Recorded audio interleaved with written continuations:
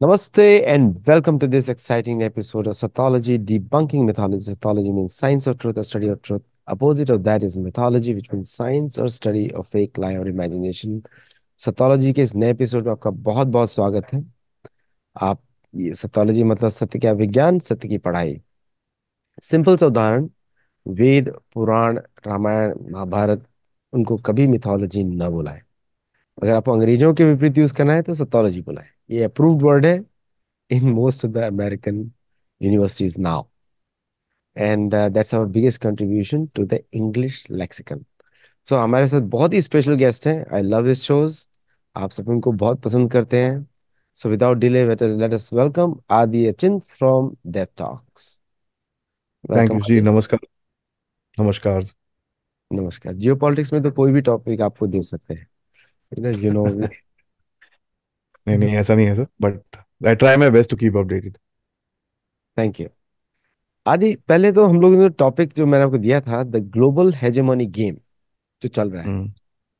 और मैंने कभी एक ट्वीट किया फ्राई ब्रेड के ऊपर। फ्राई ब्रेड, ये जो सेटलर्स थे अमेरिका में, इन्होंने सारे नेटिव अमेरिकन्स को डाल दिया रिजर्वेशन में, और उनको आटा देते थे कीड़ों से भरा हुआ, और लार्ड होता है पिग का फैट। जबकि सेटलर्स का, नेटिव्स का ये भोजन नहीं है।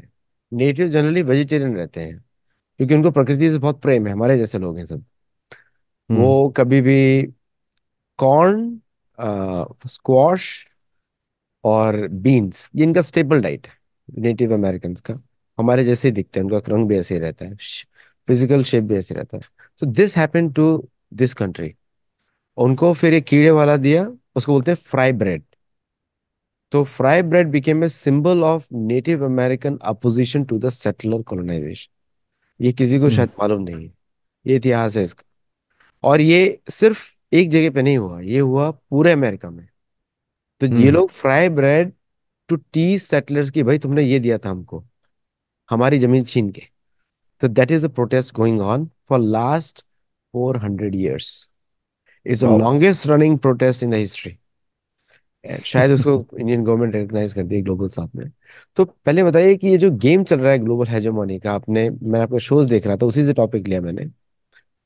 तो tell me, what is the biggest hegemonic game which is going on right now? मैं कुछ गलत नहीं बोलना चाहूंगा, but it's your country actually.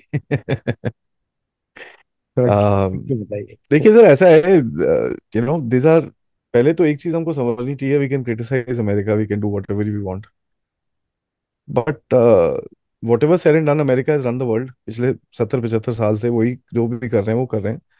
And the most important thing that needs to understand कि जो भी आज हो रहा है with in our country and abroad, वो कहीं ना कहीं उसी सिस्टम को यूज करके ही हो रहा है। गुड बैड अगली what ever it is. So good bad अगली के बारे में बात करेंगे। So how did this come about is very simple sir, क्योंकि ब्रिटिशर्स थे who used to literally rule the ocean. सबसे बड़ी नेवी थी इनकी, and they were here, they were all over the world. Now, when the wars happened, the First World War happened, which you can call as the emergence of America. क्या हुआ उसके अंदर कि पहले तो अमेरिका जाना नहीं चाह रहा था उसके अंदर, बोलता है भैया हम तो आइलैंड है, हम क्यों घुसें किसी के झगड़े के अंदर। बट कहीं ना कहीं वो जो एंग्लो सैक्सन एंगल था, ठीक है, जब भी ब्रिटिशर्स ने छोड़ा भी America, but there is still that affinity was still there. Anglo Saxon, that angle was there, so they literally joined into the war. It was a useless war, didn't do much except breaking the Ottoman Empire. Ottoman empire टूटा, Russia में you know आपका communist revolution हो गया। तो अभी ये जो Anglo Saxon थे, इन्होंने बोला यार ये कम्युनिज्म तो बड़ा खतरा है, ये क्या है। And they knew what the ideology was all about. पीछे मार काट शुरू हो चुकी थी, सब कुछ पता था क्या हो रहा है। And why I call it a useless war is because it didn't come out with a result. So world war to कहीं ना कहीं was an extension of the first world war. ठीक है, same literally the similar people fought, वो extension थी। World war to के बाद क्या सिस्टम इमर्ज हुआ sir, USA became the most powerful. ठीक है, they had the manufacturing capacity, they had the military, सब कुछ था इनके पास। एंड बिकॉज ये लोग जापान से लड़ रहे थे, इनके पास एक नेवी थी. Now they looked around and said, यार we are navy is pretty much everywhere. तो मैं तो literally I can control the world right now. तो उसने एक चीज बोली सब दुनिया को कि ठीक है जी, ऐसा है, let's come up with a globalisation system which is the world order, where इन आप जिससे मर्जी ट्रेड करना है करो, कोई टेंशन नहीं है, पैसे पूसे लगाओ, ट्रेड करो, enjoy your self, make money, no problem. I will monitor your trade in the sense secure your trade. आप जब ओशन में जा रहे होगे मैं उसको संभालूंगा. And I have the navy to do it. मेरे पास इतने 24-25 एयरक्राफ्ट कैरियर थे इनके पास. That, I mean, huge this thing. When they attacked Korea, they didn't have to do much. They just gathered some forces and went in. क्योंकि इतना पार था इनके पास. So when the world said, यार ठीक है, पैसे बनाने की बात है, वी आर डिस्ट्रॉयड, सब बुरे हाल हैं सबके. And you can imagine 47 India came out, 49 China came out. Everybody wanted to make money. Let's focus and build their own country and this and that and everything. तो वो game चलता रहा. And this became a part of the great power rivalry. Now एक theory है which is called the मैकेंडर्स heartland theory. Heartland एक जगह है which is the heartland of the world, जिसको बोलते हैं यूरेशियन कॉन्टिनेंट जो है, it is called the heartland of the world. The reason is because ये 1904 में लिखी गई थी सर. उस टाइम पे इंडस्ट्रियल रेवोल्यूशन पूरी दुनिया में फैल रहा था. The requirement of oil came about very big. And ये हार्टलैंड के अंदर रिसोर्सेज बहुत ज्यादा थे. तेल भी है, गैस भी है, खाना भी है, मिनरल्स भी हैं, सब कुछ है वहां पर, which is controlled by Russia at that time, the Soviet Union. So they wanted to control the world. तो आप देखिए इन्होंने वो हार्टलैंड के आगे एक ऐसा एक सर्कल बनाया, half circle, which is called the rimland. ठीक है, रिमलैंड मतलब the rim around the heartland. And उन जगहों पे इन्होंने अपने आप को स्ट्रांग बनाने की कोशिश करी कि ये रशियंस को जरा पकड़ के रखते हैं, let's keep them in their and let's try and break them. ठीक है जी. क्योंकि the theory says anybody who controls the heartland rules the world. ठीक है.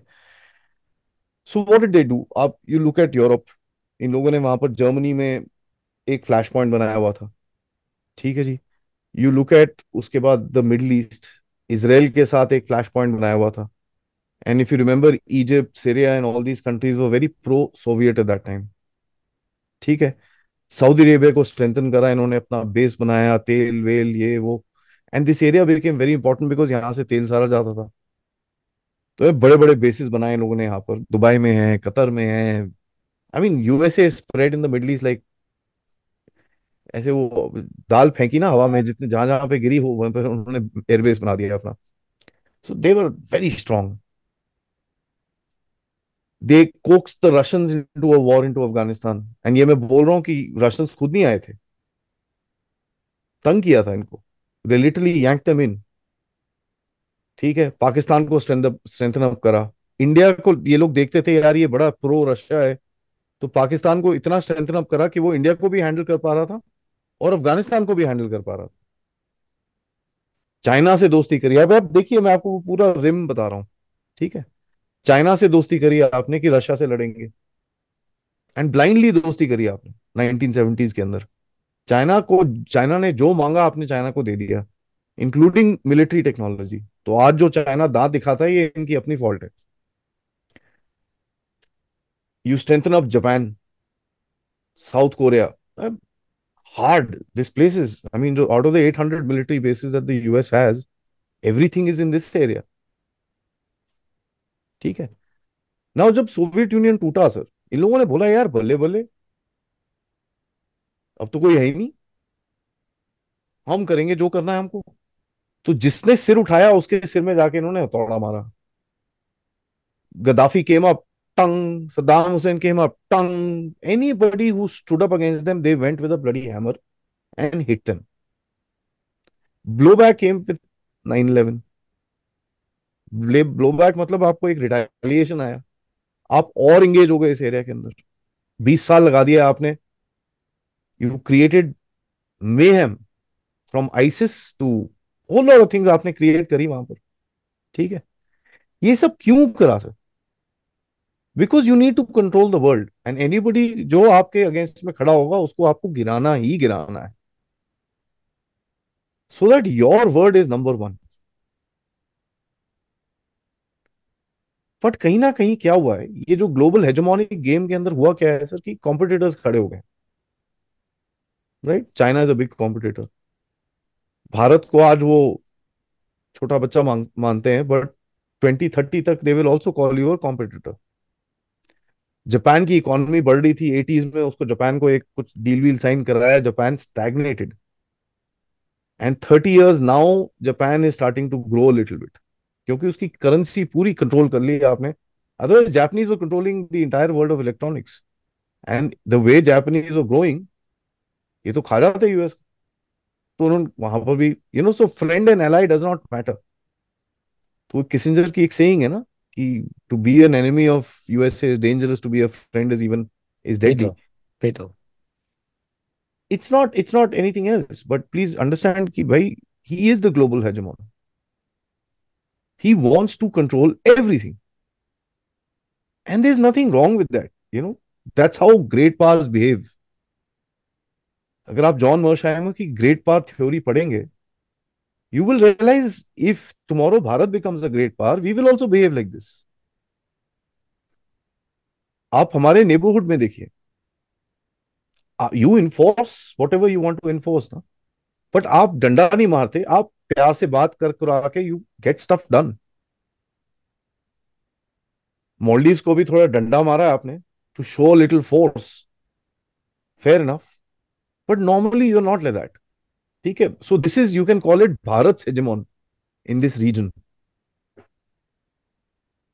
So this is the concept of a global हेजेमोन। आज वो पावर नहीं है America के पास, and if you want we can talk about how the world will change, जैसे जैसे ये पावर कम होती है। वी कैन टॉक अबाउट क्या होगा उसमें, कैसा दिखेगी दुनिया, क्योंकि ये हमारे सामने हो रहा है, ऑलरेडी हो रहा है ये चीजें। एंड अमेरिकन खुद बोलते हैं हमारे पास अभी पावर नहीं है ये करने को। So people are talking about a post America world.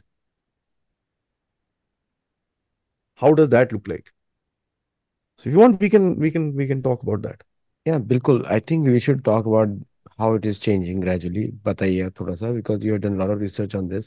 एक स्पेसिफिक क्वेश्चन भी आप उस बीच में आंसर करिएगा, क्योंकि वी ऑल नो कि अमेरिका, जैसे आपने बताया अभी, कि सारे प्रॉब्लम सिचुएशंस में एक देश अमेरिका रहता है, चाहे कोई भी हो, चाहे इस्लामिक एक्सट्रीमिज्म हो, चाहे कुछ भी हो, ओ एक देश, एक एक पार्ट रहता है।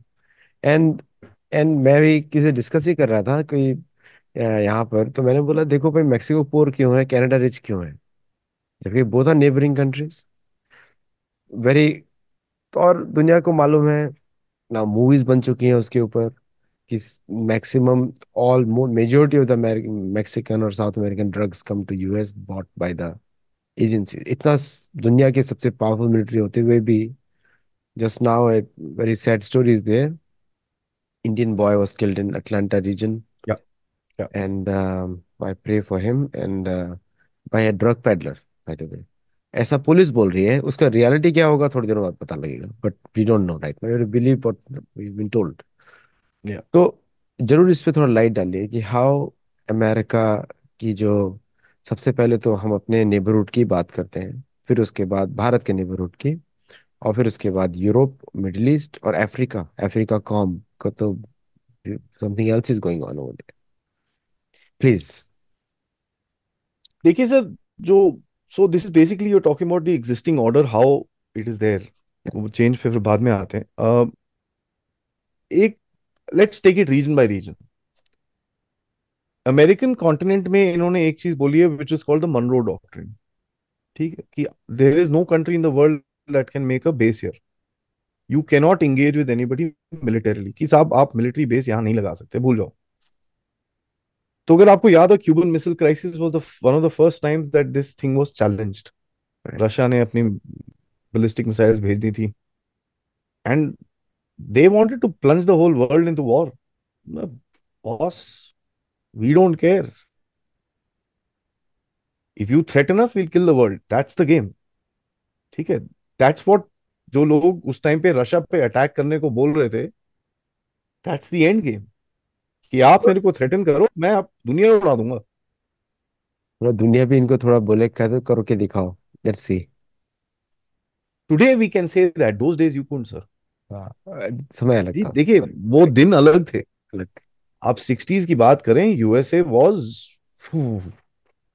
Huge. I mean the power that USA used to get, sir इनकी navy used to be hundreds and hundreds of ships all over the world. कहीं पे भी जाके कभी भी कुछ ना कुछ, they could do it with in a matter of days. आज की वो नहीं है कि जो बाइडेन पे पूछ रहे हैं भाई तुम्हारे पे वो ईरान ने 3 बंदे मार दिए, करोगे क्या? वो सोच रहा है मैं क्या करूं। पुराने presidents wouldn't have thought, Bum Bum Bum Bum bye now 500 800 लोग हो चुके होते।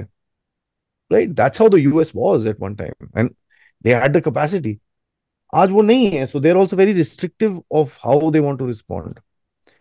तो जो यूएसए का जो एक एरिया है, उसमें उसने बोला कि साहब नो बडी विल कम। मैंने उसके अंदर आप देखिए, पनामा में जो एक्शंस हुए, ग्वेतमाला में जो एक्शंस हुए, पारागुए में जो एक्शंस हुए, चिले में जो एक्शंस हुए, हर जगह the US literally crushed anything that came up. कि साहब ये है सिस्टम, आई डोंट केयर आके आपके लोग भूखे हैं नंगे हैं, मुझे नहीं फर्क पड़ता। This is the game and you bloody well played, खत्म कहानी, देर इज नो इधर उधर। बट कहीं ना कहीं साउथ अमेरिका धीरे धीरे करके उस चीज में से आउट हो गया है। उसने अपने आप को थोड़ा सा इंडिपेंडेंट टाइप बनाया है, created relations with Russia, with China, उसने वहां पर वो थोड़ी सी कर ली है। मेक्सिको की बात करें, सीजन मेक्सिको में they want to treat Mexico nicely, want to, big difference. Canada is Anglo-Saxon, right? So there is that difference. Canada is treated nicely. They want to treat Mexico nicely. जो ये drugs का game है sir, ये drugs का game तो CIA का अपना था। एब्सोल्युटली। ठीक है, let's not have any, and this is widely known in the US, everybody knows क्या था। तो ये जो ड्रग हेलीकॉप्टर्स भागते थे इधर से उधर, सबमरीन्स होती थी, ये होता था वो होता था, that all money use to be used for these stupid regime change operations all over the world. अब आपको अफगानिस्तान में उंगली करनी है, उसके लिए 2-3 बिलियन डॉलर चाहिए, तो वही जरा 500 किलो जरा कोकेन बेचो, पैसे दो उधर पे। That's how they funded there operations, जो कोवर्ट ऑपरेशंस होते हैं which are of book. So that's why nobody knows how much is the actual defence budget of the US. पता ही नहीं है किसी को, no buddy has a clue. I mean, what is the overt, what is the off book, what is the on, no one has a clue. Some people say $860 billion, some people say it's more than $3 trillion. God knows. वो रिलेटेडली God knows, क्योंकि यहाँ पे सैनिक को dental insurance भी नहीं है। ठीक है, नाउ यूरोप में इसको कुछ कंट्रोल करना था तो उसने नेटो बनाया वहां पर। मिडल ईस्ट में सीटो सेंटो, ये सब बनाया उसने। ईस्ट एशियन सेक्टर बनाया, वहां पर एक हेजमान अपना झंडा गाड़ा वहां पर जापान के अंदर। एंड जापान को ऐसे पकड़ के रखा कि साहब मेरे बिना तो कुछ करेगा नहीं, और मैं तेरे लिए सब कुछ करूंगा। राइट। ठीक है, Africa was a place they said यार, यहाँ तो कुछ ये लोग भी ऐसी हैं, they already fighting with each other, तो इनको लूटो यार, जितनी रिसोर्सेज हैं इनकी, just take. And let's be clear on that, I mean the लूट इज, आप देख लीजिए फ्रांस ने जो नीजर से डील करी हुई थी, जो ये 200 किलो का, $200 का 1 किलो यूरेनियम बिकता था मार्केट में, वो उनसे कितना 10-20 डॉलर देते थे उनको, आठ और वो डॉलर भी अपने बैंक में रखते थे, आठ आठ डॉलर डॉलर या समथिंग। हाँ, and that also they use to keep it in their bank. तो इन बेचारों को कुछ मिलता उन ही नहीं देशों का था। नेशनल बैंक भी नहीं है। ठीक है, सो they basically wanted to control the resources, and anything that came with in the Anglo Saxon framework, they look the other way. कि अगर फ्रांस कर रहा है, इंग्लैंड कर रहा है, डजंट रियली मैटर, क्योंकि वो एंग्लो सैक्सन फ्रेमवर्क के अंदर आते हैं। So this was a structure that they created, sir, which was, you can say it was एक्सटॉर्शनरी, ठीक है, बोल सकते हो आप, ठीक है, it it killed millions and millions of people. But there is two things that we must understand. Nationalism as एक जो एक जो फीलिंग है वो आज दिखती है हम.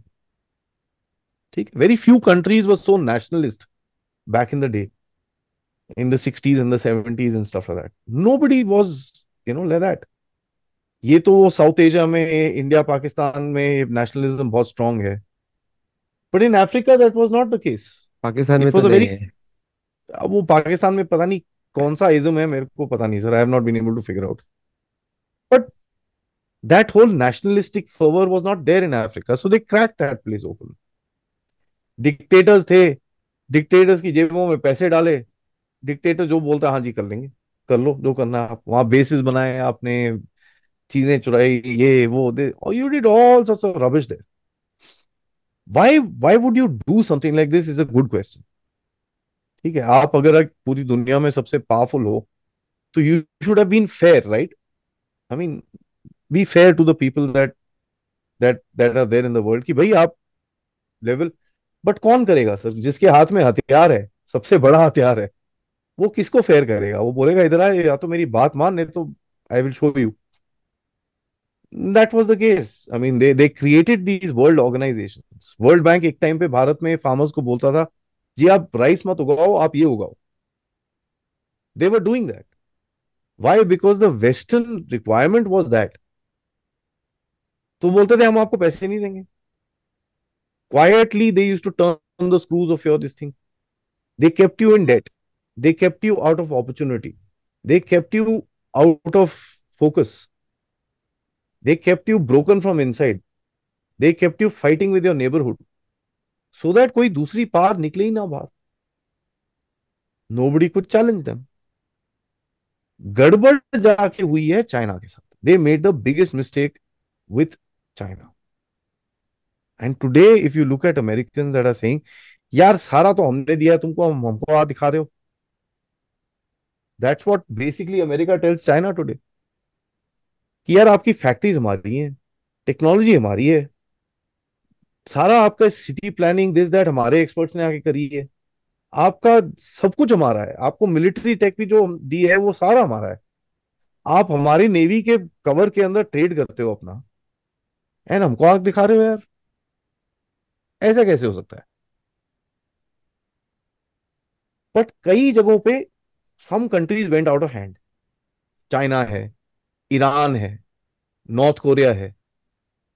सो ये, if you look at these you know outliers, ये अभी फंसे हुए हैं इनके चक्कर में, because they made mistakes in these areas and they didn't resolve the issues when they were supposed to be resolved. Ego का बैटल हो गया इनका. Iran is nothing but an ego. If they sort out that ego with Iran, they can actually calm down and work with Iran. But वो 1979 का जो incident है, जब इनकी एम्बेसी पे वो कितने 279 days और समथिंग लाइक दैट रखे थे लोगों को, काफी नहीं ज्यादा, आई थिंक ईयर और something like that they were kept there. That thing is there इनके अंदर, कि भाई this is a country who taught us a lesson.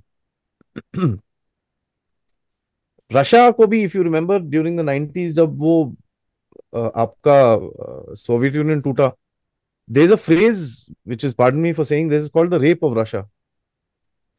इन्होंने भेजे कैपिटलिस्ट अंदर, they wanted to bye everything in Russia, ताकि Russia को एक खोखला एक जगह से बना के छोड़ दो, so that it does not have the capacity to stand up again and challenge them.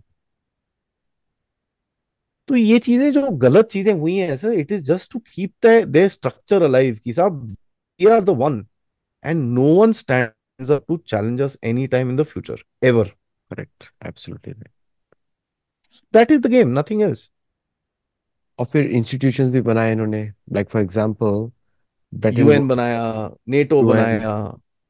They did all that stuff. They went and told the Saudis, okay, fine, you can sell your oil wherever you want to, but you will only get paid in dollars. You whimsical created border, the dollar dominance. whimsical borders बनाया, ताकि so that there is a permanent conflict चलता रहे. We know that. So wherever they realized कि यार here is a place that can actually become powerful, you kept them in battle. और you kept them looking inwards. जिसको उन्होंने choose करा grow करने के लिए, उनके वही ग्रो हुआ। चाइना। अगर मैं यूरोप का भी हिस्ट्री देखें तो Europe was also first colonised bye their own religion. खुद ही अपने आप को कॉलोनाइज किया, अपने नेटिव्स को मारा। Galls, the sales tax, the Vikings, ये सब सैक्सन्स। ओ, लॉन्ग हिस्ट्री। वो तो सनातन का ही हिस्ट्री हो तो पूरा, वो तो लिटरली वो लोग तो कहानी भी उनका वैसा ही है। कोई आया शस्त्रधारी ईस्ट से, हमको बनाया ये, और फिर चिंगेज खान को बना दिया सबका बाप। और खुद बोलते हैं कि हाँ हमसे वो है कट्रिकल सर, का है। But you know the what this, if you remember the old money, the aristocratic money which is there, that was well in link with the Catholic church, right? And अगर आप एक चीज याद करें कि history is written by the Catholic church, the Holi C wrote the history of the world, and the Victus right what ever they want to. मैं सो वहां we पे रियली गया डोंट था। Know what happened. वहाँ हमको का थोड़ी पता है। म्यूजियम, या वहाँ का म्यूजियम गया था। तो वहाँ के म्यूजियम में एक्चुअली कोई अगर रोम जाएगा तो उसको पता लगेगा, there are 7 layers of cities, और एक के ऊपर एक ही बनी हुई है। तो वहाँ पे जो पैंथियन है, वो हम्म। 12 सूर्य का मंदिर था पहले, अब वो 12 पोप का मंदिर है। लोग समझ देख लें, जाके रिसर्च कर ले। There is nothing written about this sir. सो कोई पूछता भी नहीं है उसके बारे में। जैसे आज लेकिन भारत के अंदर एक एक एक यर्निंग है कि हमको पता चलना चाहिए हुआ क्या था। यूरोप में बड़ी केयर्स, तभी उसकी जो सोसाइटी है, it's going dark from with in, because if you don't learn from your history you gonna bound to make the same mistakes again. You are bound to do it. And ये जो words में इतने middle east से, from the stupidest countries in the world आप immigrants ले रहे हो, history will repeat, the 14th 15th century will repeat itself. ये हो रहा है, अभी खुला हुआ है बॉर्डर, तो अभी भी खुला हुआ है, लोग आ सकते हैं आराम क्या से। यार, आपका टेक्सास में क्या हो रहा है सर? मैं तो बॉर्डर टाउन में रहता हूँ ना, आई नो द और एग्जैक्ट। टेक्सास टेक्सास गवर्नर ने जो डायलॉग मारा है इंडिया में आके, I mean it's very surprising. He said Texas and India are to countries that have been bothered by the US Latin alliance. I mean, you read that statement, you're like, what is he trying to say? I mean, I don't know what. We have nothing to do with the Latins, but yeah, US, fair enough. We can understand that. But he said what he had to, sitting with our foreign minister, and our foreign minister looking at him, oh, bhai, what are you doing? you know. But yeah, I mean, this is real politics. So you're also playing it. That's fine. वो खालिस्तानी रखते हैं, आप Texas को बुला के बैठे हो यहाँ पर. It's okay. When we drive from यहाँ से न्यू मैक्सिको से एंटर करते हैं ना, सो उसमें पहला साइन आता था, पता है टेक्सास है, the state of to presidents, है ना। फिर दूसरा साइन आता है, don't litre, this is Texas. वहीं से शुरू होती है दादा, don't litre, this is Texas. अच्छा, एक मुझे अब बात बताइए कि लोग बहुत वरीड रहते हैं। एक्चुअली मैं तो बोलता हूँ भारतीय government today is one of the best in the world. You should be proud. हम लोग तो now we feel very proud of being a Indian American. पहले तो हम लोग चुप रहते थे बिकॉज ऑफ मनमोहन सिंह, और कोई भी प्राइम मिनिस्टर Oh, आता था तो we could not speak also, yeah. And we never is to care also, कि आ गया तो आ गया, नहीं गया तो नहीं गया, नो बडी केयर्स। सो नाउ एक बात बताइए, ये जो मिडिल ईस्ट का जो कॉन्फ्लिक्ट आपने अच्छा एक्सप्लेन किया, कि the global trouble hotspots which you see today, उसका मेन ऑब्जेक्टिव क्या है, इकोनॉमिक प्रॉफिट्स जनरली यही है overall, so that they can maintain hegemony and they can control the lands and they control the trade. लेकिन ये जो अब जो चल रहा है हूथी, और आज ही आपने बताया जॉर्डन पे जो आक्रमण किया, फ्रीली ओपनली ऑपरेट हो रहा है, and Indian navy rescuing Iranian ship, Maldives का तो पूरा everybody has discussed, you know very well also. तो ये what is the end game plan of what is happening near Bharat on the waste? देखिए sir, क्या है इस टाइम पे ये कंट्रीज हैं, they know post the Afghanistan withdrawal, इनको पता है यूएस के अंदर दम नहीं है, ठीक है? And they all testing there limits, क्योंकि to petrol the waters and keep the world waters way safe, total requirement of, let's say, the ships which are required, destroyers or something like that, is about 800, 800 to 1,000. 1,000, yes. ठीक है, the US needs it, अगर उनको अपनी ये हेजमोनी जिंदा रखनी है। वो तो है नहीं आपके पास। आई थिंक इस टाइम पे आपकी नेवी में करीब करीब 80-90 डिस्ट्रॉयर्स हैं, दैट्स इट। 72. एंड वो भी, हाँ, वो भी सारे उसके साथ चिपके होते हैं एयरक्राफ्ट कैरियर्स के साथ, because your aircraft carrier fleet is बड़ी मैसिव। आई मीन जो जो जंप कैरियर्स हैं वो करीब करीब दुनिया में 24 हैं, एंड आई थिंक 10 आपके पास हैं। 11. सुपर कैरियर्स दुनिया में 12 हैं, 12 के 12 आपके पास है, और आप मेरे ख्याल से कोई 12 या 14 और बना रहे हो। ठीक है, so US is not bothered about patrolling the waters, दे से यार तुमको जो करना है करो अपने आप, we are not doing it any more, because cost too much, right? Economy can not take it. These stupid wars in the Middle East have actually brought the country to the point कि साहब we can't afford it anymore, right? So what they are trying to do is a very interesting thing, और ये चीज जयशंकर साहब ने बोली थी council of foreign relations में, जब मोदी साहब अमेरिका आए थे। उनकी किताब में भी, it's a beautiful book, you must read it. I I always recommend people to read, because आपको पता चल जाएगा दुनिया कहाँ जा रही है और वो क्या कर रहे हैं, why Bharat matters. What he said is, in one way और द अदर अमेरिका को ये चीज पता चल गई है कि we can't do what we are doing, right? हमको थोड़ा सा, we have to take a back foot and let regional players take a more forward role. ठीक है, रीजनल रिस्पॉन्सिबल प्लेयर्स। तो अमेरिका का जो मनरो डॉक्ट्रिन है sir, north south America, they will enforce that, and वहां पर कुछ भी होगा वो तोड़ देंगे वहां पर किसी को भी, they will go with their, I mean that country is gone, let me just Russian से they will wipe it of.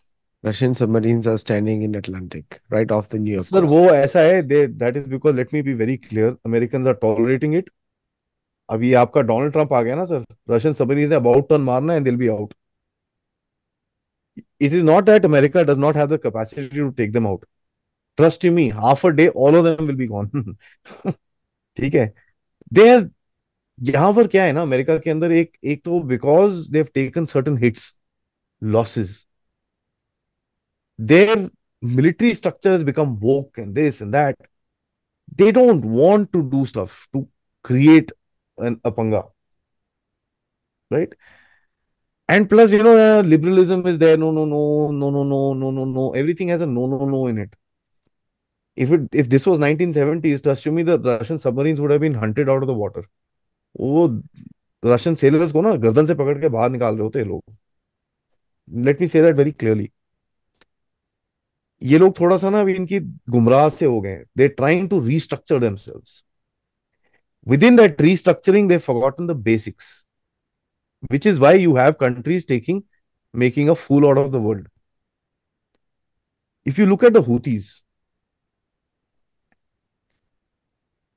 we will do something, and then you go hit 33 bases with some strikes and walk away. You want to do something? साहब America के पास इस time पे around Yemen more air force is there then Indian air force, पूरी Indian air force के से ज्यादा है। 2 aircraft carrier हैं वहां पर, कतर, दुबई, सऊदी, बेसिस ही बेसिस भरे हुए हैं। आप मुझे क्या बोलते हो, हुतीज को एक दिन में, 5 दिन के अंदर they will bomb them to the स्मिथरीन्स। कपड़े फाड़ देंगे ये हुतीज के, I mean if they want to, right? But they will be collateral damage. हुती भी फायर करेगा ना, सऊदी अरेबिया के टैंकर के ऊपर जाके करेगा, ये होगा वो होगा। तो सर ये कंट्रीज हैं, like basically Iran, China, they are trying to C expand America की, कहाँ किस हद तक खींच सकते हैं इसको।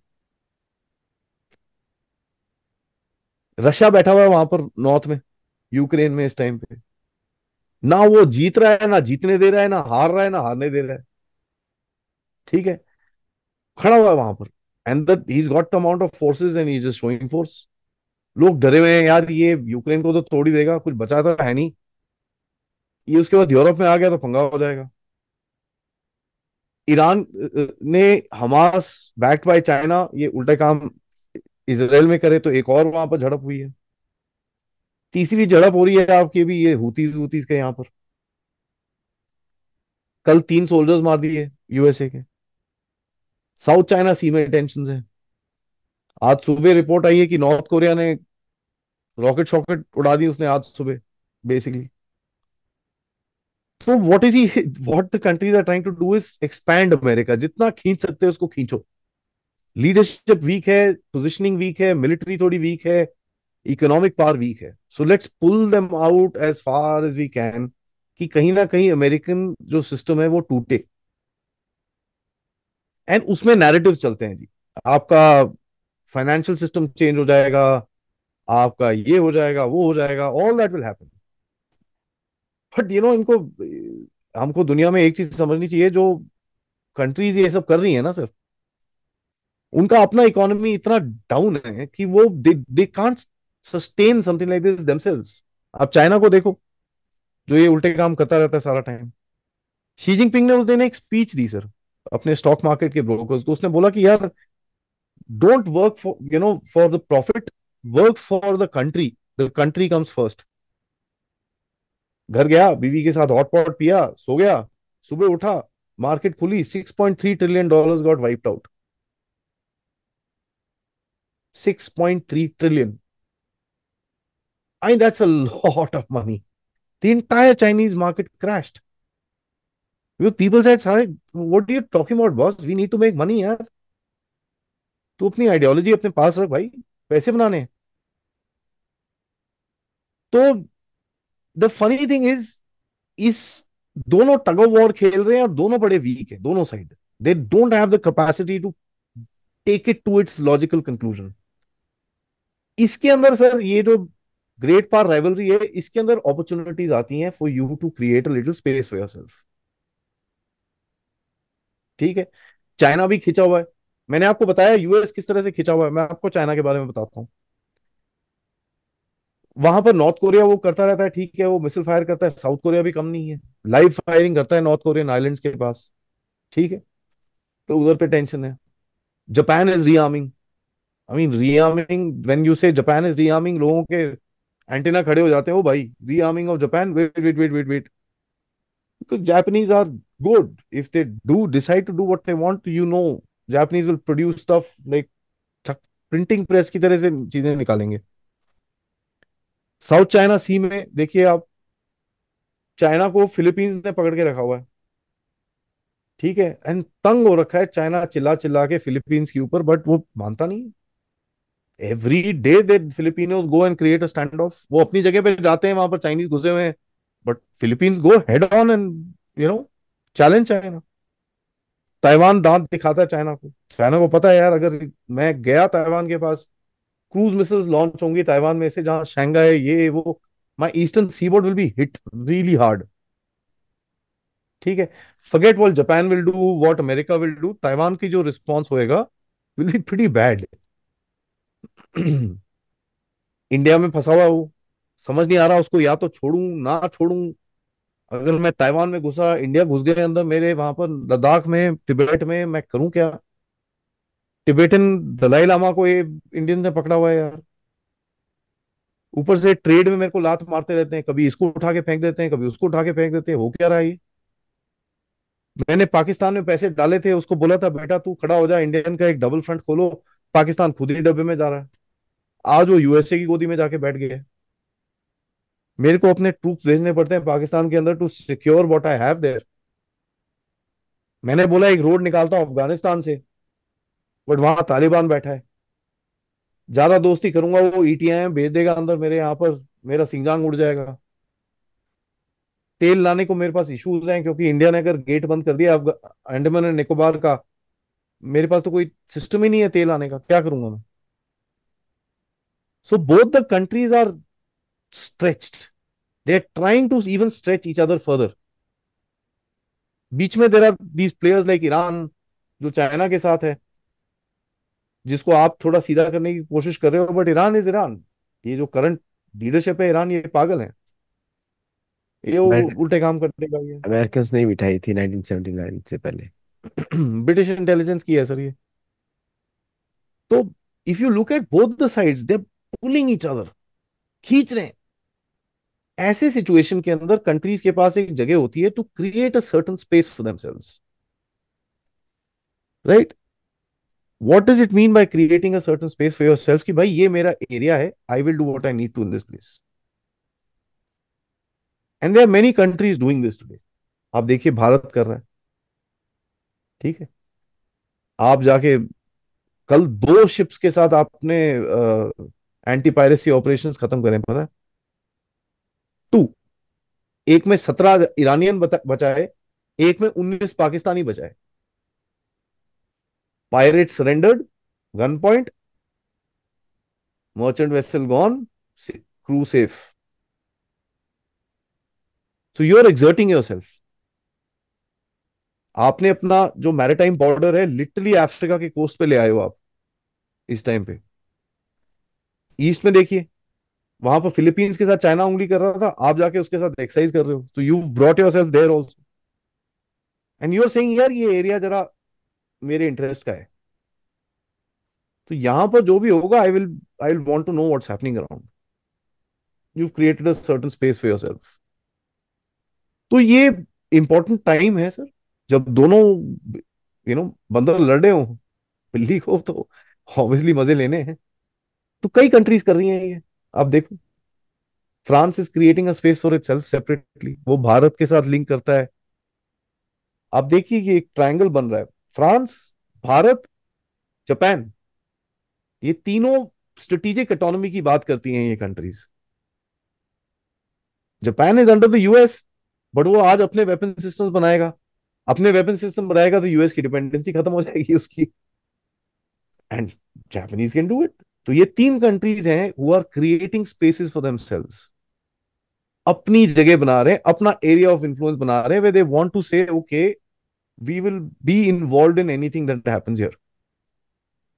May not be militarily, but आप मेरे से बात करे बिना ये सब नहीं कर सकते यहां पर। Sorry, we don't expect. American आपको बोलते हैं कि भारत को आके बोलते हैं जी आपकी नेवी उस तरह जगह पे ऑपरेट कर रहे हैं, हम भी वहां पर ऑपरेट करें, चलो एक साथ करते हैं। हम बोलते हैं ना जी, आप अपने आप करो, हम अपने आप करेंगे। We will cooperate, we will coordinate, but we will not fly और flag.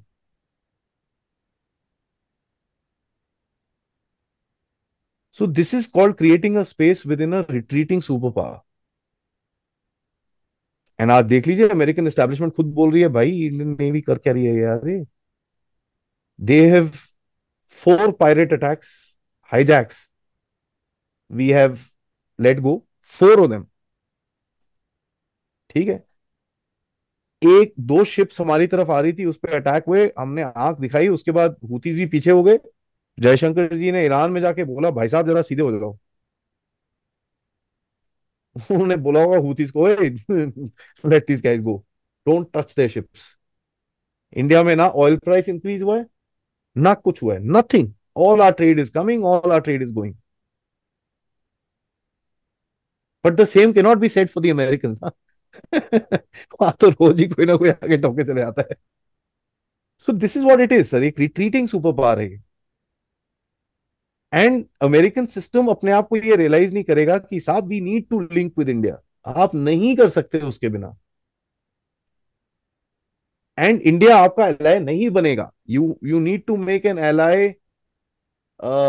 You need to not make an alloy, you need to create a partnership with India of level. वहां तो पे ये ईगो आ जाता है। नन्नू पन्नू चन्नू आप भी करोगे तो रियल पॉलिटिक हमको भी आती है, we will also start playing games with you. खोल दिया ना, टेक्सास एंड खोल एक दिया चीज ना। याद, टेक्सास के साथ देख लीजिए, it's a very significant thing. Joe Biden ने मना करा, so called V never, we just floated an idea to Biden to come. वो अमेरिकन एम्बेसडर इतना एक्साइटेड हो गया, no no no, invitation is gone, invitation never went. Now who was embarrassed in this whole thing? Not us. French president came, we are signing deals with him, ये वो and everything. And साथ में हमने governor Abbott को बुला लिया जी, आ जाओ। Abbott and Biden की बनती नहीं है, अच्छे, लिटरली लड़ाई है उनकी। And on the ground also between the federal system and the state of Texas, there's a huge argument today. So you are playing real politics. ठीक है, you want to keep Pannu, we will also do silly things. It doesn't make a damn of a difference. Governor Abbott coming into India, it's just symbolic. But गुस्सा तो हर कोई चीज हर किसी को चढ़ता है ना तो ठीक है, लेट्स प्ले द गेम। एक अमेरिका का इतिहास बताता हूँ, आपको मालूम होगा शायद, दर्शकों को शायद मालूम हो ना हो। उधम सिंह जब जनरल डायर को मारने गए थे, तो वो डायरेक्टली यूके नहीं गए थे, वो अमेरिका आए थे, यहीं पर आए थे हमारे एल सेंट्रो में। यहाँ से 79 माइल्स नॉर्थ पे एल सेंट्रो नाम का एक शहर है। हम्म। मैं उस गुरुद्वारे में जाकर आया जहाँ पे वो रुके थे, और उस गुरुद्वारे में उनकी पिक्चर लगी हुई है। और उस इंसिडेंट के बाद से, जनरल डायर को जब वो मारने गए, उसके बाद से इंडियंस को यहाँ पे आने के लिए मनाई थी। तो एक साउंद करके कांग्रेस कैंपी हुए, कांग्रेसमैन हुए यहाँ पे, साउंद, दिलीप साउंद, और काफी फेमस है रिपब्लिकन उसमें। उनकी वजह से पहली बार इंडियन अमेरिकन्स को इधर रिकॉग्निशन मिली, ये अमेरिका का इतिहास है। तब से ये लोग इंडियंस से डरते हैं कि अगर हम ठोकने पे आएंगे तो घर पे जाके ठोकेंगे। तो मतलब मैं लैंग्वेज इस तरह यूज कर रहा हूँ क्योंकि मेरे साथ आदि बैठा हुआ है, तो मैं आदि की लैंग्वेज बात कर रहा हूँ। तो सो कंपनी ब्रिंग्स इन्फ्लुएंस, तो इसलिए तो दिस इज एग्जैक्टली हैपन। अच्छा, मुझे एक बात बताइए कि ये जो हम लोग, एक हमने माइंडसेट बनाया था, हमने किसी पे आक्रमण नहीं किया, हमने कुछ किया नहीं, मतलब हम लोग, इतिहास तो कुछ और ही बोलता है। यू हैव सीन इट, हमने हमेशा प्रोएक्टिव मिलिट्री एक्शंस लिए हैं। सो इस ग्लोबल हेजेमोनी फ्रेमवर्क में, अब थोड़ा सा मैं शास्त्र भी थोड़ा सा ऐड कर दूंगा। नारद मुनि युधिष्ठिर को बोलते हैं कि सनातन धर्म तो सैन्य शक्ति से ही फैलता है, और कोई शक्ति नहीं होती है। बोलते हैं नंबर वन सैन्य शक्ति, वो मेरी पुस्तक में भी है। शक्ति एक ही होती है सर। सेंगोल आ गया है, तो कुछ उसका यूज तो हो गए। टेल मी वन थिंग, कि we are seeing a very, Bharat, जो भारत नाम ही से भरत मानसी में पड़ा है, and we are leaving India, जो ग्रीक्स का नाम था, यवन लोगों ने नाम दिया था, वो उसको हम छोड़ रहे हैं, भारत को उठा रहे हैं। सो डू यू थिंक कि इंडिया को कभी मेडिटेरेनियन या अटलांटिक को भी पेट्रोल करने की आवश्यकता पड़ेगी फ्यूचर में? We are doing it sir. We send are, हमारे एक्सरसाइजेज होती हैं विद द ग्रीक एयरफोर्स, हमारी बड़ी रेगुलर एक्सरसाइजेज होती हैं। ठीक है, हमारे तो we have very good defence relations with the Greeks. आप अपने वेपन्स बेच रहे हैं अर्मेनिया में, आपके वेपन्स जा रहे हैं साउथ चाइना सी में, धनाधन BrahMos. I mean there are total of 5 countries that are interested in that. It's not a joke. Your weapon cells have gone up like that. 16 or 20,000 crores already done. तो देखिए sir, ऐसा है, never compare the way that US did things and the way Bharat will do things. Right? I'll say this very clearly. हम लोग different तरह से काम करते हैं, हमारा तरीका डिफरेंट है। That is true. Right? And that is what is being recognised today, that यार हियर इज अ कंट्री, ना बोलते हैं ना कुछ करते हैं, करी जा रहे हैं, लेकिन इनसे पंगे लो तो पूरा देश चढ़ जाता है तुम्हारे ऊपर। You treat them with respect, आराम से बात करो, कोई टेंशन नहीं है, हंसते हैं खेलेंगे आपके साथ, आप वहां जाओ, they will treat you with respect, they will जाने दे देंगे, आपके लिए कोई प्रॉब्लम नहीं है। But you misbehave with them, they will get after you. And देख लीजिए आप, देश कितने सारे हैं जिनको एक टेस्ट मिला है इसका। कनाडा, यूएसए तो रेगुलर इंटरवल्स में मिलता रहता है, बिकॉज जहां पन्नू खड़ा होता है यहां से तलवारें चलती हैं। फिर social media, I mean there are US professors who are saying कि यार ये जो इंडियन अटैक्स होते हैं online, these are more dangerous than you know Russia and China put together. And I remember one tweet under this professors study, one lady she wrote, dear professor, thank you for being scared. Do remember, all of us are not even online yet. I read that tweet. Maldives छोटा सा country है sir, लेकिन उसकी मिट्टी बलीद कर दिया आपने दो। And that sends a message, it's not about छोटा कंट्री। उसके पास भी एक यूएन वोट है, आपके पास भी एक यूएन वोट है। ये thought process that countries need to be treated according to size does not make sense to me. He is an equal country. Sir आप इंसान हो, मैं इंसान हूं. अगर मैं 8 फुट लंबा हूं और आप 6 फुट लंबे हो, तो आप मुझसे क्या छोटे हो गए?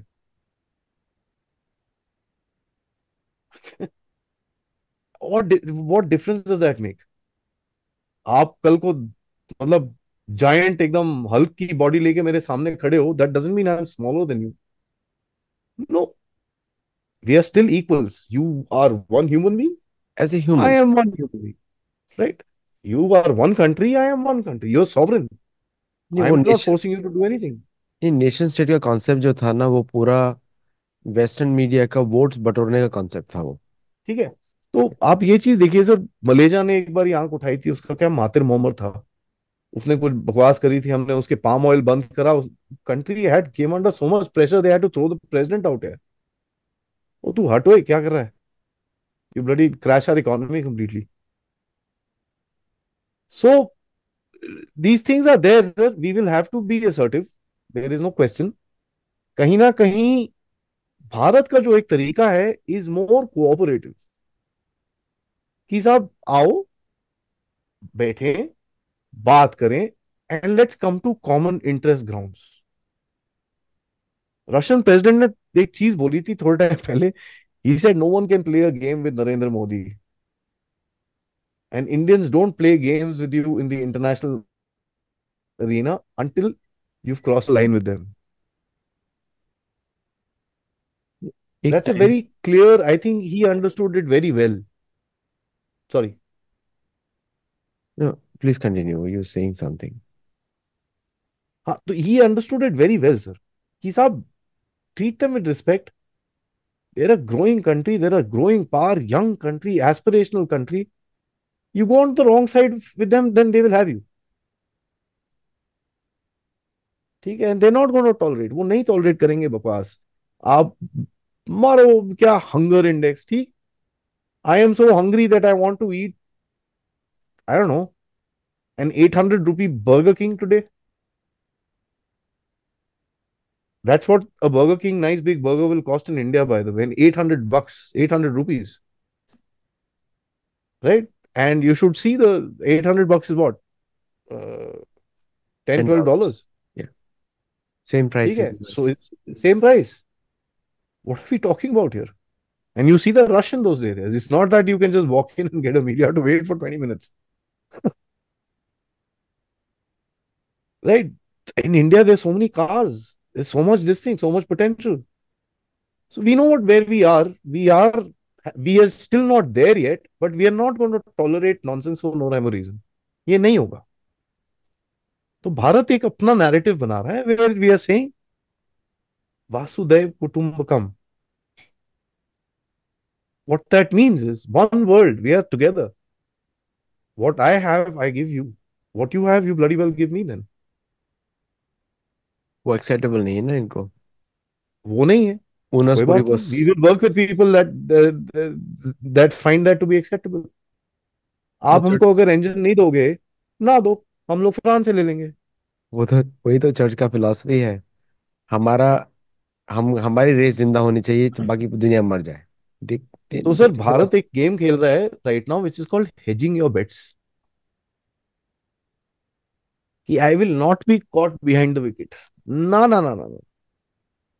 Doesn't mean that you don't give it, I don't have other options. I have options for everything.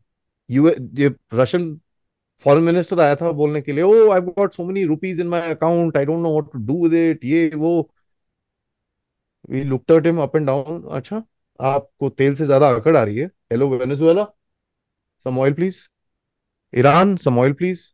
Africa, Mozambique, let's sign that oil deal. या finally we are building that pipeline ना from Mozambique oil fields into Mozambique, Tanzania and Uganda के साथ हमारी deal है. Pipeline बन चुकी है. Guest who is making it? Total energies from France. Real politic. ठीक है. तेल आएगा यहाँ पर, ले लो. रशियंस को देखा, ओए ये क्या हुआ? नहीं नहीं नहीं, आपको हम $4 डिस्काउंट दे रहे थे, विल गिव यू 8. एंड वो we got some $30 billion worth of rupees with us. आप ये पकड़ो 30 बिलियन, हमको ना 27 कार्गो शिप्स बना के दे दो. Okay, fair enough. So they, you hedge your bets, and that's why they get pissed off with you because यार ये प्रेशर में नहीं आते. हम इनको बोलते हैं योर मर्डर, दे से ओके फाइन, ठीक है, fair enough, thank you, bye bye, next. Because we've played our diplomacy in a way that we're not stuck with anybody. So they don't know how to deal with this kind of a country. ये क्या है ये? We tell him you take F-35, बोलता नहीं चाहिए मेरे को, आप रख लो, thank you, very nice aircraft यार, बाय द वे, एक जॉय राइड मिलेगी, वेरी नाइस वेरी नाइस, वापस चले जाते हैं. वहां कंट्रीज आर क्राइंग, हमको दे दो हमको दे दो हमको दे दो, we not giving it to them, here we tell him okay you take the F-35, you like to sign this, sign deal, no, हम अपने आप बना लेंगे, but you have a threat right now, don't worry, will fight it. अरे China will attack you, it's okay, will handle it. They don't know how to deal with this. ये बड़ा different चीज है सर, दिस इज, दुनिया भी देखती है यार, ये इंटरेस्टिंग है. ये भाई कुछ और ही कर रहा है, let me see what he is doing. Global south आके आपके साथ खड़ा हो जाता है, आपके पीछे नहीं. You not the leader of the global south. आप बोलते हो I am the voice of the global south, आइए साथ में बैठ के काम करें, and that's the difference. Very important points. अच्छा, इसमें एक बड़ा इंपॉर्टेंट इसमें आता है कि narrative factory, colonial mythological narrative. पहले तो उन्होंने आर्यन इंडियन थ्योरी को डाला कि हमारे सारे, अब वो रिवर्स प्रूव हो चुका है कि हमारे लोग गए थे वहां पे, क्योंकि इनको कोकेजन बोलते हैं, और कोकेजन तो नॉर्थ ईरानियन हो गए, विच हिंदू ही थे वो तो सब. So now the media narrative में सबसे बड़ा गेम्स जो ग्लोबल हेजेमॉन खेलता है, वो यूरोप के थ्रू खेलता है, जर्मनी, यूके. और यूएस की तो अम्बिलिकल कॉर्ड है, जैसे पहले भी बोल दिया, UK, US, Australia, New Zealand, Canada, ये फाइव आइज का ये जो है अम्बिलिकल कॉर्ड से कनेक्टेड है, क्राउन बेस्ड. मैं एक वीडियो भी भेजूंगा आपको पर्सनली, आदि, just have a look at it. 79 का वीडियो है, will very shock to see what is being spoken there. तो ये जो ग्लोबल मीडिया हेजेमोन में इंफॉर्मेशन कंट्रोल जो, और प्रोपेगेंडा मशीन्स जो चलता है, जहाँ पे देसी नाम के लोग लिखते हैं, ब्राउन साहिब्स, वहाँ पे अमेरिका में उनको कोकोनट बुलाते हैं हम लोग. तो वो those people when they right, और उसका ऑब्जेक्टिव कुछ और ही होता है कि क्रिएट डिस्टरबेंस, राइट्स, कंफ्यूजन. और अगर आप टूल किट गैंग्स भी देखेंगे, वहीं से शुरू होते हैं सारे टूल किट गैंग्स. और एक आर्टिकल पर छप गया डीडब्ल्यू में या बीबीसी में, या यहाँ पे अमेरिका भी जिसको नहीं पढ़ता, New York post, Washington post, America भी नहीं पढ़ता, but it affects a lot of people in India, क्योंकि वो देसी लोग ही लिख रहे हैं टारगेटिंग इंडिया. उनका व्यूअरशिप अमेरिका में नहीं है. अमेरिका का व्यूअरशिप तो और है, बेबीलोन ऑन बी या टकर कार्लसन, वो कुछ और ही कैटेगरी का America viewership, you know. So how do you see that in global hegemony game? Sir media narratives, देखिए, are effective till the time you don't ओवरस्ट्रेच anything. ठीक है, आपने इतना ओवरस्ट्रेच कर दिया है इस चीज को कि अभी जो क्रेडिबिलिटी बची नहीं है. And that's something which is very sad if you look at it. They had the power of the world, but आपने उसको ऐसा ऐसा डंप मारा है कि you not been realistic with your narratives, right? That is point one. Point two is one of the biggest things that has happened is alternate media, right? There are platforms like YouTube and this and that जहां पर हम discuss करते हैं इन चीजों को, which is by the way, funnily speaking, ironically speaking, under the same American constitution that is supposed to protect American interests, freedom of speech. YouTube and all these guys use Article 1, right? It's so funny that their own system is kind of used to criticize them. अब you tried it with Twitter कि आपने पकड़ के रखा उसको, you didn't, let people do anything. But there are mavericks who came in. This guy Musk came in and he picked it up and he's changed it. उसके ऊपर भी काफी अटैक्स होते हैं, कभी बोलता है वो इजरायली आर्मी वाला उसका सिक्योरिटी चीफ है, ये है वो है, whatever it is यार. As the user we realize that there is a bit more of freedom in that platform, and हमको चीजें पता चलती हैं दुनिया में क्या हो रहा है. So what happens with that is that you lose control of a certain narrative. Today you can't tell countries what to do, because the country turns around and tells you what to do then, because everybody can read. A guy like me sitting in my little room with my laptop, I can pretty much counter any narrative. कोई भी narrative आए हमारे सामने हम उसको counter कर सकते हैं, और हम लोग करते रहते हैं. जॉर्ज सोरोस के बारे में पता है, इसके बारे में पता है. We know about all these guys. How? Because the internet is there, जिसको हम उन्हीं के इंटरनेट सिस्टम को यूज करके उन्हीं को सीधा कर देते हैं कि भाई ये क्या हो रहा है, व्हाट इज दिस नॉनसेंस. तो इंटरेस्टिंग ये चीज है कि सर, एक तो आप अपना आपने जो एक स्ट्रक्चर बनाया था which is called the rules based order, ठीक है. Who written that rules? No one knows. No one knows this. किसका रूल है, क्या रूल है, किसके लिए रूल है, किस कब लिखा था, कब अप्रूव हुआ, किसने? No one knows. It's just rules based order that this should not happen, this should not happen, this should not happen, this should not happen. आप मेरे इलेक्शन में इंटरफेयर कर सकते हो, लेकिन मैं आपके इलेक्शन में इंटरफेयर नहीं कर सकता, because that breaks the rules based order. ठीक है. वो अलग चीज है कि दे अगर भारत ने एक्चुअली इंटरफेरेंस करनी शुरू करी, there is little much you can do about it, because the kind of influence Bharat has within the West. If we start pulling strings, आपको भी पता क्या होगा वहां पर. ठीक है ना. We can do a lot of damage in that area, but हम लोग करते नहीं है, because that's not the Bharatiya way, right?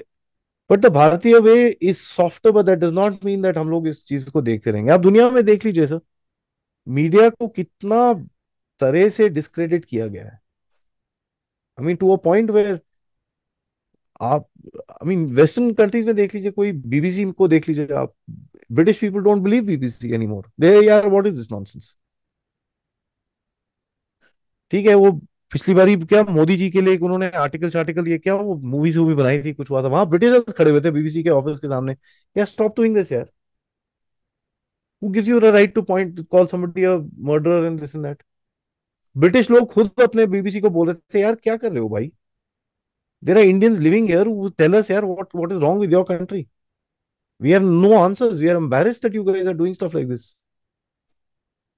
तो देखिए कि अब when you overstretch anything, फिर वो उसकी वैल्यू खत्म हो जाती है, and that is something which is happening right now. Even in our domestic media in India इतनी ओवरस्ट्रेच करी हुई है चीजें, so people don't watch. When something happens people are calling us YouTubers and saying यार आप बताओ कुछ, जरा रिसर्च करो, बताओ हो क्या रहा है एक्चुअली. यहाँ तो ये बोलता है, वो बोलता है, अब क्या करें यार, व्हाट इज एक्चुअली हैपनिंग आप बता दो.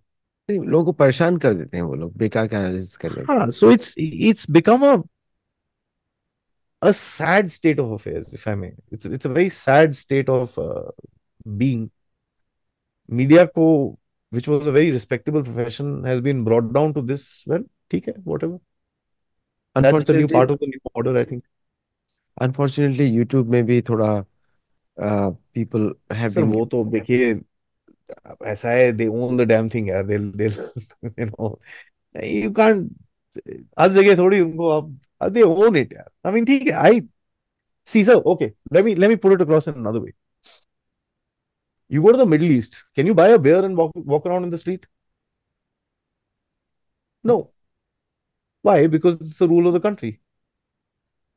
You're using that country to do something for yourself. Then you need to follow their rules, right? So I'm using the American platform to do something for myself. So I need to follow their rules. So I don't think twice about it. That's fine. It's okay. If we have that much force, create your own system, which we're not, right? So obviously these guys they've got good technology, sir. Americans have, at the end of it, जो भी कह लीजिए sir, technology wise there is no beating. Semiconductor की technology कहाँ है? Taiwan में नहीं है. ताइवान तो बनाता है, टेक्नोलॉजी कहाँ है? हमारे सिलिकॉन वैली में है। सीमॉस इंक, सारे देसी लोगों ठीक की है। कंपनी है। सो आज जो भी है सर, जो नहीं भी है, अपने। आप आप देख लीजिए, what ever it is, you may से what ever sir. No, I mean very valid points. और ऑल्सो क्या है कि आ, आ, जो अब तो अमेरिका में लोग मानते हैं, लेकिन मैं दूसरी साइड से अमेरिकन के साथ काम करता हूँ। And there are to America's, one is a very spiritual सनातनी अमेरिका, वो उस अमेरिका को मैं बहुत अच्छी तरह जानता हूँ। और दूसरा स्टेट डिपार्टमेंट वाला अमेरिका है, वो अलग अमेरिका है। वो दो अमेरिका है। तो एक अमेरिका भारत के साथ रहता है, वो 40% अमेरिका है। तो आज का 40% अमेरिका, चाहे मेक्सिको हो चाहे कोई भी हो। तो हमारा सतोलॉजी का टारगेट तो 40% वाला ही रहता है, बिकॉज 60% पे हम रीच ही नहीं कर सकते, वो क्लोज डोर है वो वहाँ पे। कोई भी नहीं रीच कर सकता unless you are from the Protestant church, Lutheran church, Presbyterian church. उन चर्चेस के थ्रू जाएंगे तभी वहाँ पहुँचते हैं। हम लोग तो अलग साइड वाले अमेरिका है, जो कि योगा, मेडिटेशन, वेजिटेरियनिज्म उस पर फोकस करता है। That is different. तो दो टू अमेरिकाज आर देयर, इसलिए सबको एक साथ गाली देना ठीक नहीं है। और किसी का भी स्टेट डिपार्टमेंट से कोई संबंध ही नहीं है, किसी को पता नहीं स्टेट मैं डिपार्टमेंट। हमेशा से बोलता हूँ sir, there are sections in the America, never treat America as a singular कोई भी entity, it will society never ऐसा वर्क फॉर यू। पॉसिबल नहीं। और तो लोगों को बड़ा आश्चर्य भी होगा कि 45 to 65 million American practice yoga daily. और उसको प्यूर रिसर्च बोलता है एग्नोस्टिक, अनएफिलिएटेड, नॉन रिलीजियस कम्युनिटी। ये उसका कैटेगरी है। तो मान लीजिए सब सनातनी है, अपने लोग ही हैं। और अमेरिका का और यूरोप का 45% फॉलो करता है अपना culture. So these are the people who R India lovers. क्योंकि ये जो भी स्पिरिचुअल होगा वो cannot go away from India. India is a basis of spiritual power house. अभी तो राम मंदिर भी खुल गया है। तो बहुत बहुत धन्यवाद आपका आने के लिए, आदि अचिंत। और अरे बड़े सर, निश्चिंता से थैंक यू आपने सर। बात किया, आराम से एकदम। और थैंक यू सो मच। और आपके साथ बात करके मैं भी बड़ा रिलैक्स रहता हूँ। So thank you ji. I know that you are listening to me, और आप अपने ही स्टाइल में आप उसको जवाब देते हैं। एंड अच्छा रिसर्च रहता है, खुद का भी रिसर्च रहता है इनका। So do watch def talks. आप देखिए आदि अचिंत को उधर। And continue watching us and let us know your feedback. नमस्ते थैंक यू एंड जय सर। श्री नमस्ते। राम। जय श्री राम।